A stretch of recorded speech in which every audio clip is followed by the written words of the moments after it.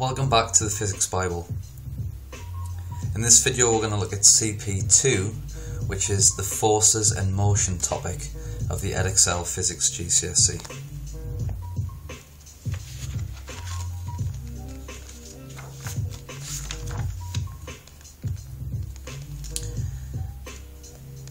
This first page is all about force diagrams. In a force diagram we use an arrow to represent the size of the force, but also the direction, because remember, as we discussed in the last video, a vector, such as a force, needs a size and a direction. The first question says, add an arrow to the diagrams above so that the forces on the objects are balanced. So balanced forces are where the sum or the addition of more than one force gives a total force of 0. To make this happen, if there's more than one force, the forces need to be in opposite directions and the same size. So, seeing that I've given you quite a big hint there, have a go at these first two diagrams. We want the forces on those objects to be balanced.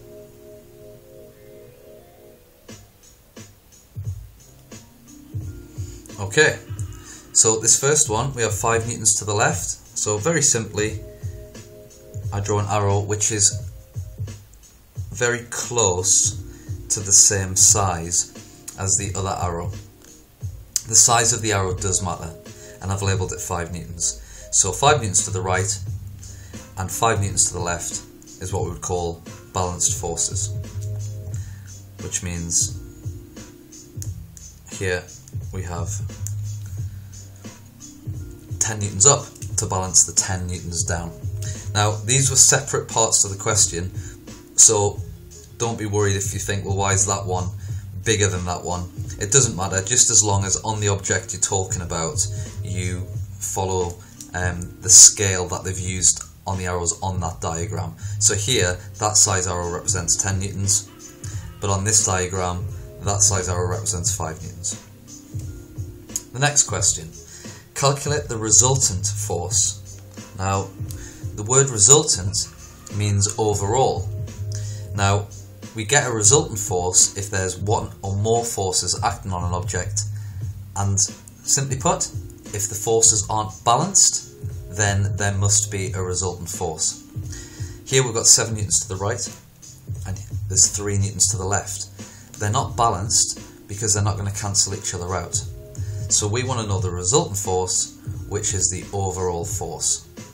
So what do you think that could be?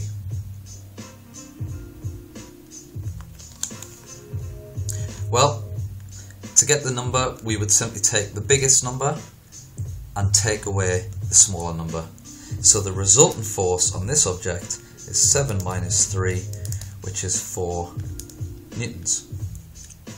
Now we're not done, because remember, a force needs a direction. So which direction are those 4 newtons acting? To the left or to the right? Because the bigger force was on the right, then the resultant force will be in the same direction as the bigger force. So our final answer is 4 newtons to the right. Next, what is the resultant force on this box? We've got 4 newtons down, 4 newtons up, 2 newtons to the right, and 5 newtons to the left. Have a think about it, have a go yourself.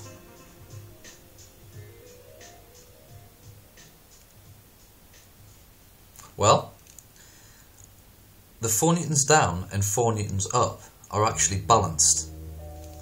So they give a resultant force in the up and down direction of 0. So we can forget about the box moving upwards or downwards. But the one on the left is much bigger than the one on the right. We've got 5 newtons and 2 newtons, so the resultant force, they're going to cancel, so we're going to forget about those. And 5 minus 2 gives us 3 newtons. And remember, we need to mention the direction, which is to the left. 3 newtons to the left. Okay, next we have a table Now, what we're being asked is, given the force diagram, what's going to happen next to the object? So, as if a pause button had been pressed, and in this first one, if I do this as an example, and then you can have a go at the second and third one. In this first one, the starting velocity of the object is stationary. So this object, we're going to say, is not moving at the minute. But remember, the pause button has been pressed. So let's look at the forces acting on it from the force diagram. 2 newtons up, 2 newtons down. They're balanced, so we know there's going to be no change of speed upwards or downwards. But there is 5 newtons acting to the right. This means that there's going to be a resultant force to the right. Now, if an object has a resultant force, then it will change speed. If it's stationary and the resultant force is acting to the right, then we say the object will accelerate to the right. If the forces are balanced, then the object will stay at the same speed. Now if it's stationary, that means that it will stay stationary. If it's moving left or moving right, then it will keep moving in that direction at the same speed. The last example, if there's a resultant force acting in the opposite direction to the direction that the object's moving, then instead of causing an acceleration, it's actually going to cause a deceleration. It will cause the object to slow down. So have a look at the starting velocities of object 2 and object 3. We've done one. And tell me what you think is going to happen next, as if we had a pause button pressed and then press play.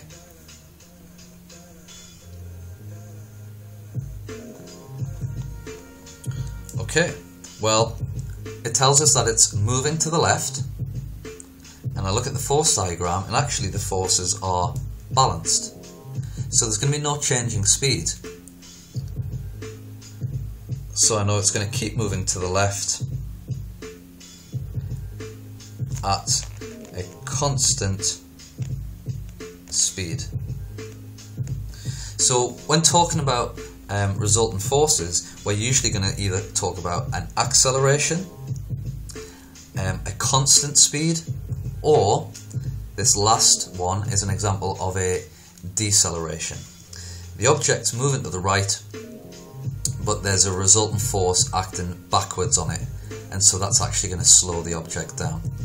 So I would say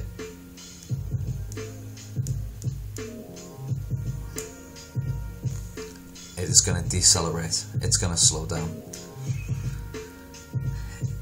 If that object was moving to the right and then decelerated, it could decelerate all the way back to 0. It could become stationary. If that 2 newtons continued to act to the left, then we'd actually see an acceleration to the left. So this deceleration caused by the 2 newtons is only a deceleration because it's moving to the right. If this object was stationary to start with, then it would actually, the answer would be accelerate left.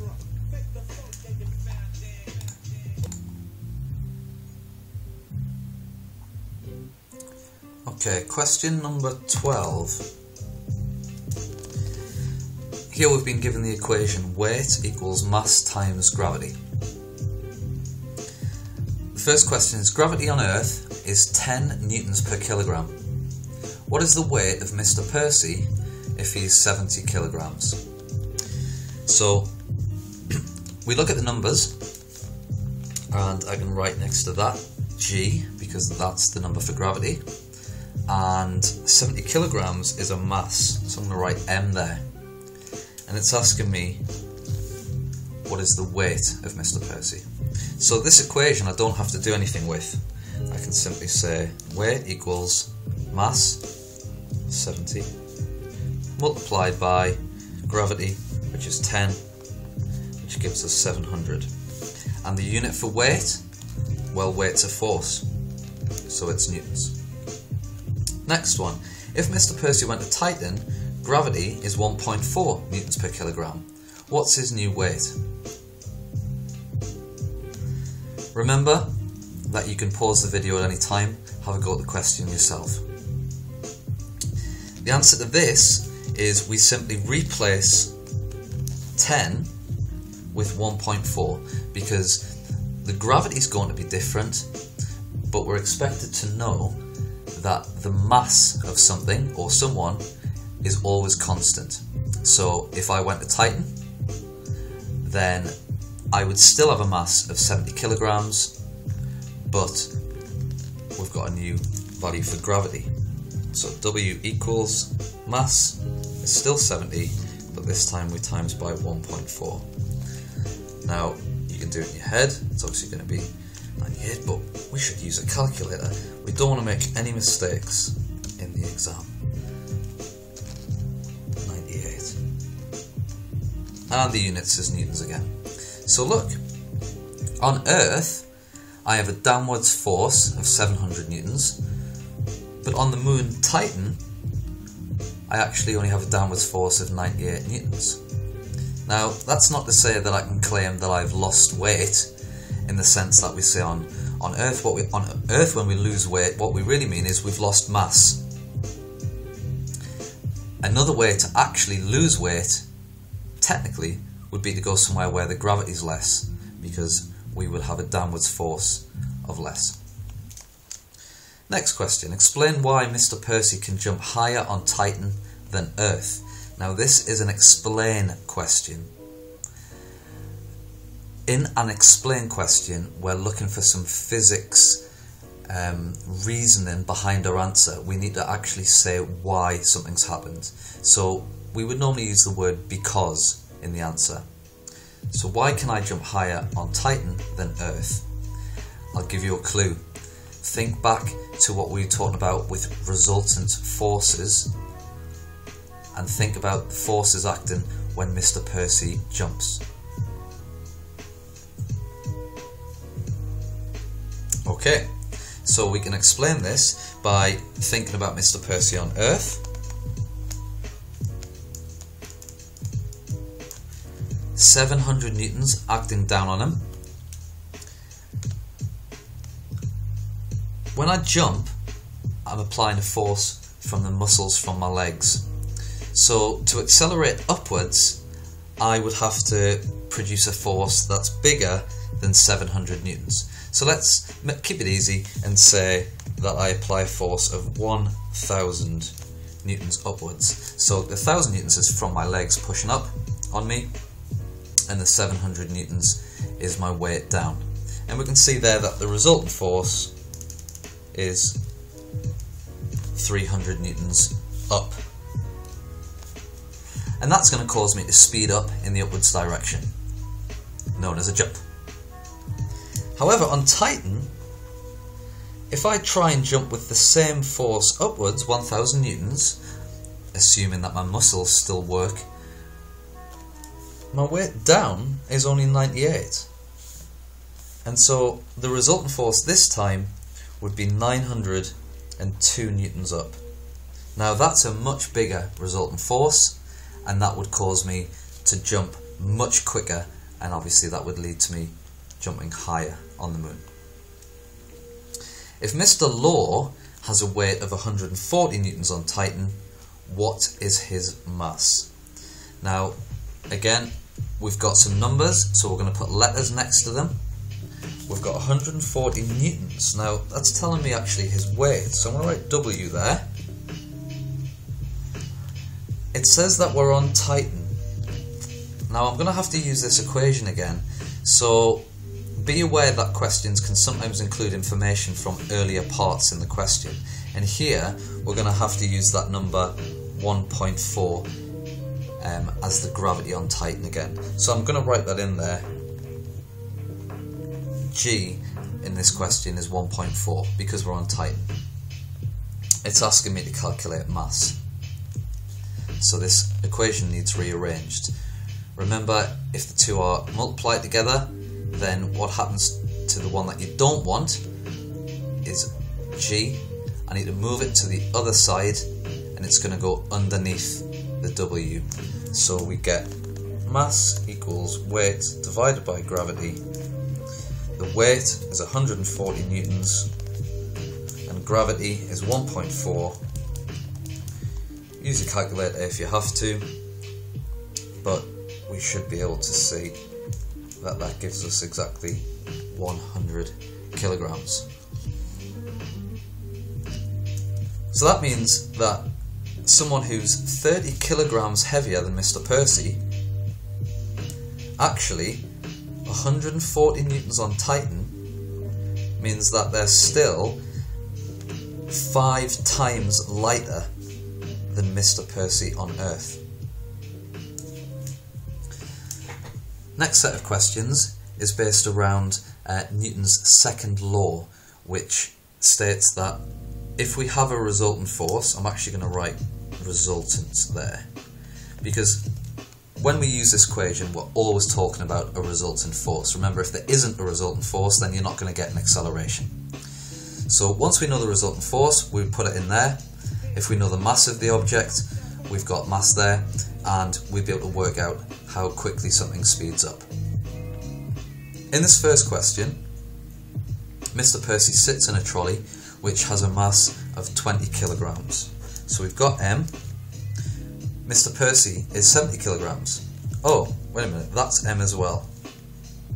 What force is required to accelerate him in the trolley at 5 meters per second squared? So that's A. It's asking me what force is required. So I can use this equation and I don't have to change it round, because I'm trying to work out the force that's needed, or the resultant force that's needed to make this happen. Now, because I'm in the trolley, to speed up me and the trolley, we're going to have to add the two masses together. So the total mass is 90 kilograms, and the acceleration, we're told, is 5 meters per second. And so, to speed us up at a rate of 5 meters per second whilst I'm in a trolley, we're going to need a force of 450 newtons. Calculate the acceleration of the following object. We're starting to combine a couple of things that we've already been through now. The first step is to calculate the resultant force. The second step is to then use the equation to find the acceleration. So have a go yourself, and we'll go through it in a second.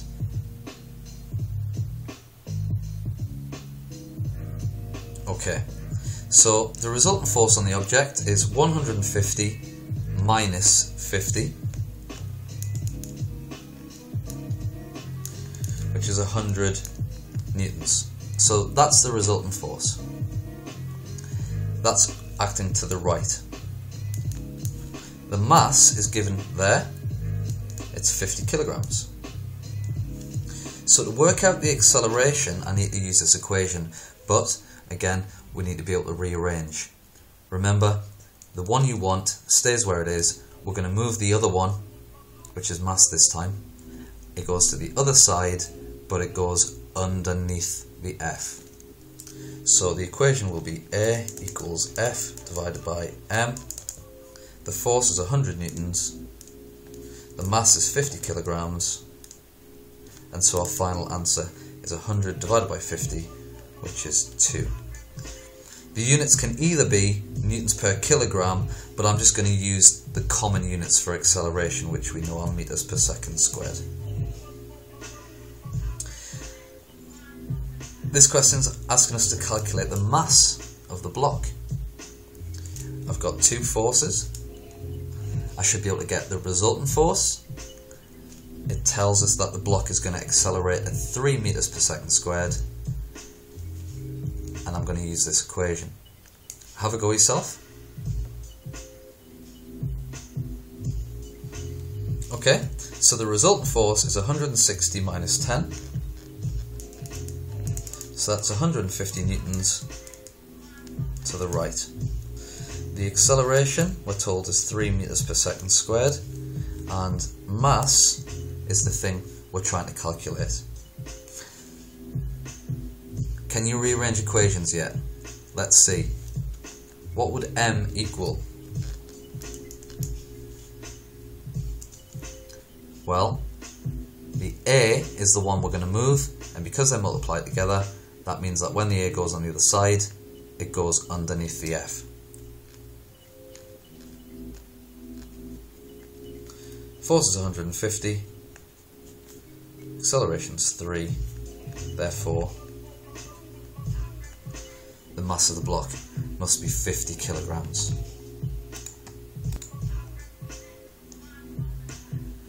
Question 14. We've been given some information here. This is actually more, I've put this in because I think this is a little bit of a sticking point with a lot of students. We find it difficult to distinguish the difference between what balanced forces are and what paired forces are. Now, let's have a look at this example. A wheel pushes back on the ground with 150 newtons. So as a wheel tries to turn, it tries to push the ground back. This happens in real life, and you can tell because if you ever watch a rally race, when the wheels spin, they actually push the dirt or the stones back. Now, the equal and opposite effect to that, which is Newton's third law, states that there must be a force that is created because of the first force pushing on something.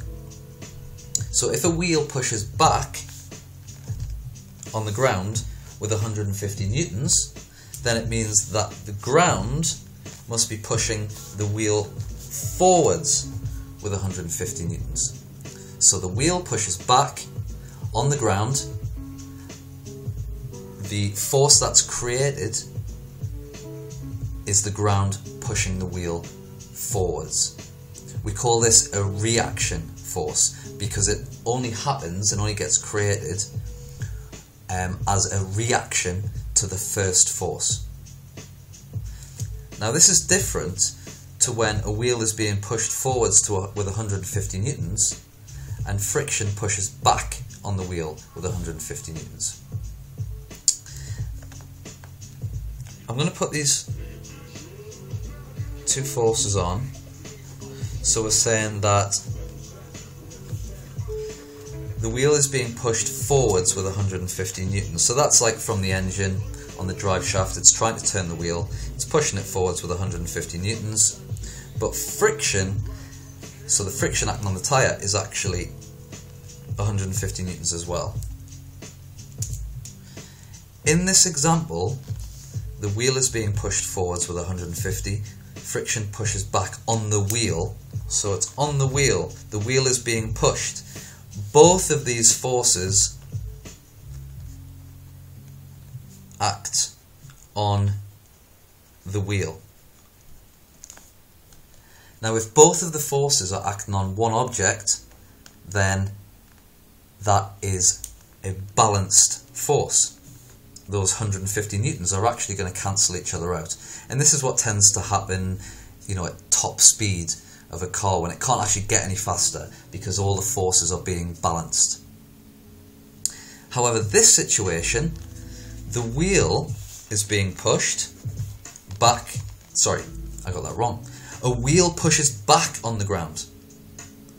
So the first 150 newtons is actually acting on the ground. A wheel pushes back on the ground, whilst the ground pushes the wheel forwards, so that one's acting on the wheel. We can see in this example, the force acting backwards is acting on the ground, the force acting forwards is on the wheel. This is a reaction when they're causing equal and opposite forces to act on the two different objects. That's Newton's third law. However, here, the two forces that we're talking about, or given in the example or in the question, they're saying that both of these forces are acting on just the wheel. And that means that if they're the same size in opposite directions, that this is a balanced force diagram. So, balanced forces. this one, yet this one is a pair of action-reaction forces, or an action-reaction pair, we sometimes call it. Let's try and apply it in a question. The ball pushes down on the table with 10 newtons. That means that the table, can you finish that sentence? Well, if the ball pushes down on the table, that means that the table pushes up on the ball. Now, is that an example of balanced forces, or is it an example of an action-reaction pair? Well, think about what the forces are acting on. The ball pushes down on the table. So the first one is the table is getting pushed down because the ball is pushing it down. Whilst the second one, the table pushes up on the ball. Well, that's actually acting on the ball, not the table. So we've got a force of 10 newtons down on the table, and we've got a force of 10 newtons acting up on the ball. If these were the only two forces, then what should technically happen? Have a think. If these were the only two forces acting on the ball and the table, what should we see happen? Well, just think about the ball on its own. If an object has a resultant force of 10 newtons up, then that means that the ball must accelerate in the upwards direction. So it would just go flying into the air. The table, if there's just a force acting down on it, then that means that the table would have to accelerate downwards. Now, if you try this for yourself, you'll probably find that the table doesn't fly downwards and the ball doesn't fly up. So why is that? Well, now we have to look at the objects individually and think about balanced forces. Although there is a 10 newtons force acting up on the ball, on Earth we also know that there is a weight force. And the weight force is pulling down on the ball. If we see that the ball's not accelerating, then it must mean that the weight of the ball is 10 newtons. Those two forces are balanced, and so the ball stays where it is on the table. The table, we said there's 10 newtons pushing down. Now, the ball's pushing the table down with 10 newtons, so the table should be accelerating that way, but it doesn't. Why not? There must be another force balancing it. And what we'll find is that it's the floor reacting to the push of the table. Each leg, this is because my table has 2 legs. If we did a 3D diagram, we could maybe say there'd be 2.5 newtons per leg. But just for the sake of ease, all we need to know is that there must be 10 newtons acting up. And so if you've got a 5 newton acting up and another 5 newton acting up, then that's a total force of 10 newtons acting up. The table's being pushed down 10 newtons by the ball, and we can see that they act in opposite directions. They cancel out. There's no acceleration because the resultant force comes to 0. Now, I've tried to be as clear as possible with this, but these two things are probably one of the most confused sections of well, probably of paper 5, the entire paper 5, the idea of action-reaction. One thing pushes on another thing and therefore the other thing pushes back. Or is it just one object that has two or even more forces acting on it, which can be balanced? Once you've established how many forces are acting on one object, like this when we split it up, then you can start to think about, is the object going to speed up, or is it going to stay where it is, or even slow down? So as a little extension, let's think about, what if the table broke? What if it just decided to break? Well, in this diagram, the 10 newtons acting down is the weight of the ball. If the table broke, then the table wouldn't be there to push up on the ball. and so the ball would accelerate down. In other words, if the table broke, you'd expect the ball to fall down as well.